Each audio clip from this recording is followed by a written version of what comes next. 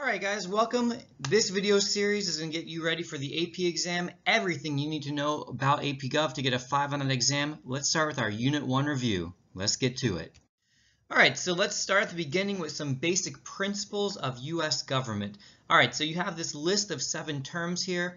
Things like limited government. That's the idea that the government is limited in nature. I know that's exactly what it sounds like, but it means that the government can only do what the Constitution allows it to do. It can't go beyond that.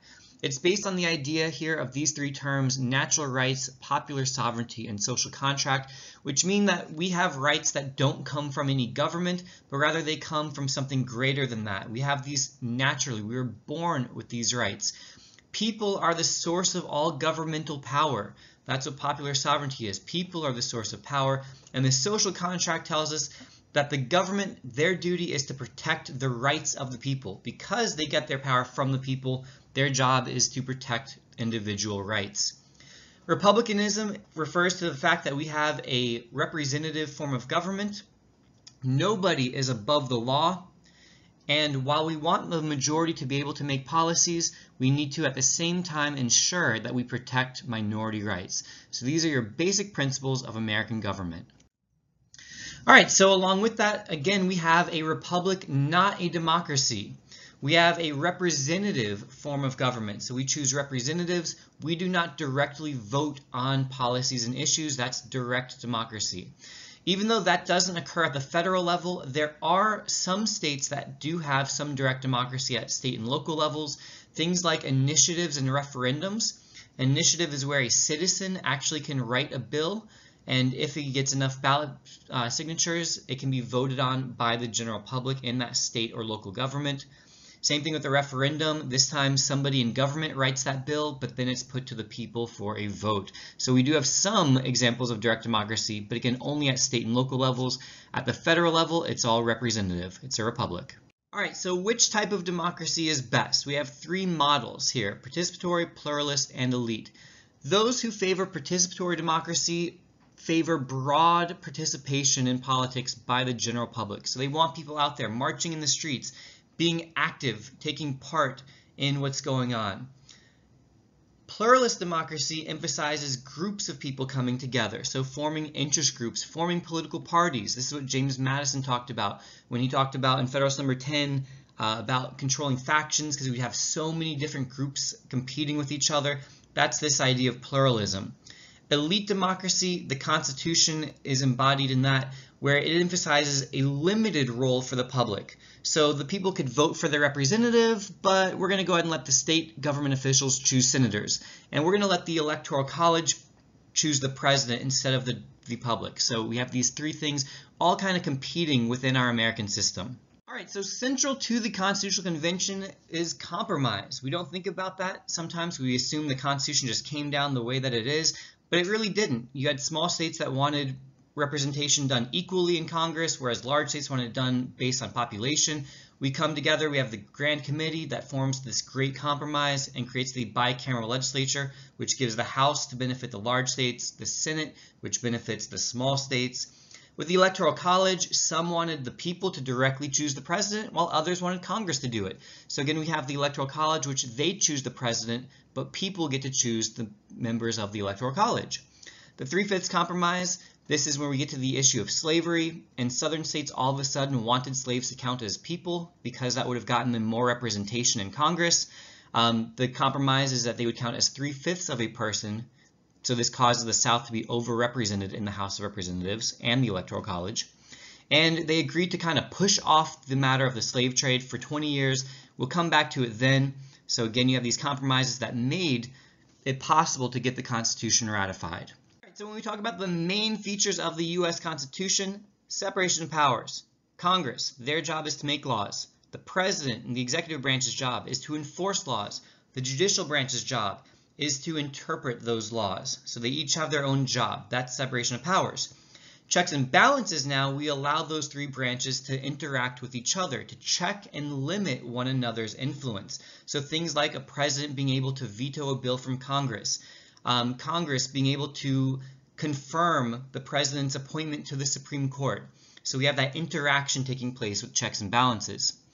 Federalism is this division of power between national, state, and local governments. So again, we have separation of powers at the federal level. Then we have federalism, which is where we have both state and national governments, sometimes overlapping, sometimes not. These other three have been talked about previously. Again, a government that can only do what the Constitution lets it. Representative form of government from which people are the source of power. The Federalists, they wanted the new Constitution. They wanted a stronger central government. Something like Shays' Rebellion proved to them the need for that. Whereas Anti-Federalists, they strongly favored states' rights. They were very skeptical, suspicious of a national government. They felt like it would trample the states and destroy individual liberty. All right, so we end up with federalism, and it has some good and some bad things. Advantages, we have a lot of different ways we can influence government. Multiple access points. States are able to make policies specific to their needs. So things like in Florida, we have hurricanes. So states can make policies that are specific to that need, that we have hurricanes from time to time.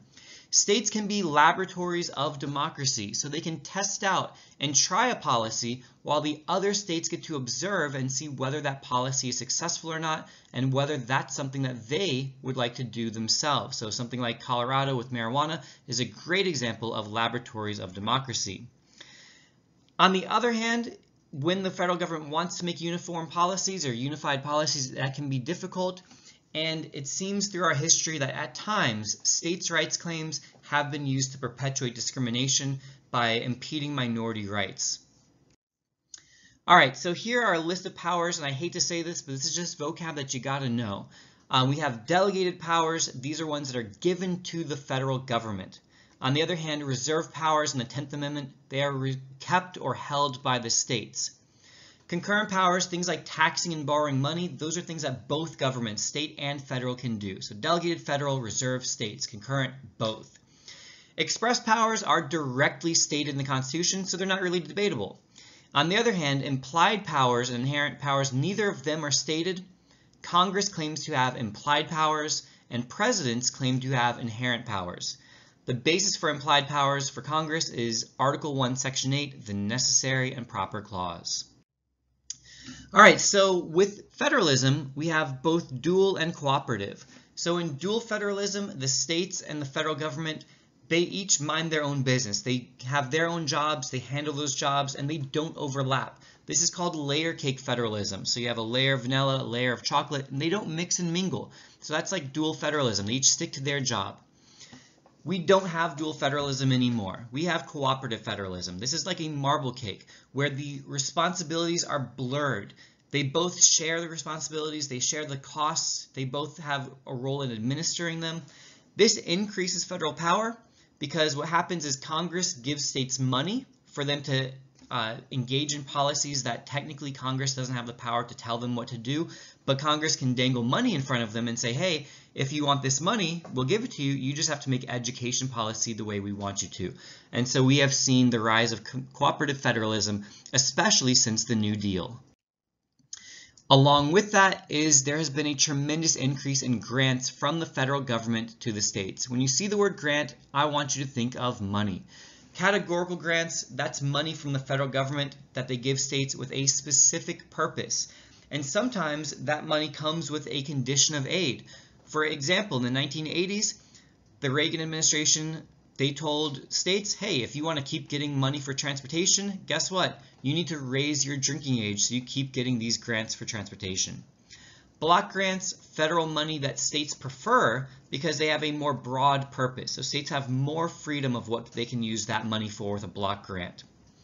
There are also things known as funded and unfunded mandates. This is just a rule from the federal government that states must comply with whether or not it comes with any money. So states really tend to get upset about unfunded mandates.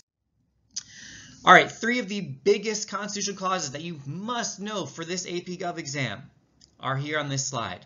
The necessary and proper clause allows Congress to make laws that are necessary to carry out their expressed powers. So this strengthens Congress. They can make laws about things that aren't directly expressed. This gives them implied powers, but note there is a limit because these laws do have to be related to their expressed powers. So it can't be on just anything. The Supremacy Clause is in Article 4 of the Constitution, and it states that when federal and state laws come into conflict, the federal law is superior. And the Commerce Clause, which has been used to greatly expand congressional power, it says that Congress has the power to regulate interstate commerce, so trade between states. Over time, though, our interpretation of this has been expanded. It became in Gibbons versus Ogden where only Congress could regulate interstate commerce, so now states can't do it either. And then in Wickard versus Filburn, it became that anything affecting interstate commerce can also be regulated by Congress. So it doesn't even actually have to be interstate commerce anymore. It just has to affect it. So for example, a person who has a restaurant that they own in a single state, they might believe that they are engaging in intrastate commerce because they're within a single state, but you going to that restaurant, that affects interstate commerce because, well, you're not going to a restaurant that has a chain in multiple states.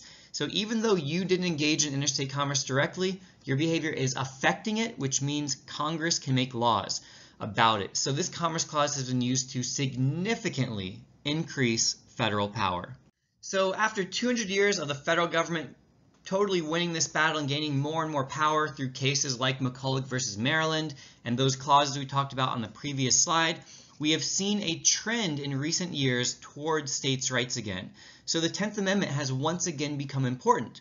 This amendment says that all powers not delegated to the federal or denied to the states are reserved for the states and to the people. So this has breathed new life into states' rights. Along with this is the idea of devolution. So this is a movement that would return power that the national government has taken and give it back to the state level. And one of your required cases, U.S. versus Lopez, 1995, it actually limited Congress's use of the Commerce Clause for the first time in nearly 60 years, where they ruled against Congress and said, no, that's going too far. For the details on that, check out the video of U.S. versus Lopez or the required Supreme Court case video. Alright, so thank you so much for watching. I hope this video helped. There's a whole series here to help you get ready for this AP exam. If this video helped you, please hit that like button, help spread this to other people that they can benefit as well. Subscribe if you haven't already. Until next time, this has been a La Money production.